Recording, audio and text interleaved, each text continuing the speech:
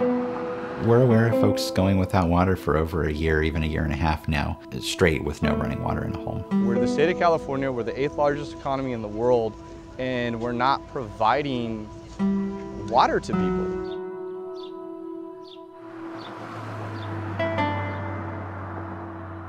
I had started taking people water because I was really worried about them. There's just so many people out and it hits so hard so quick that it's like you can't get to everybody right away. Even though her well was dry, she actually went out and spent some of her own money, certainly countless amounts of her own time, going out and delivering water to the folks out in East Porterville.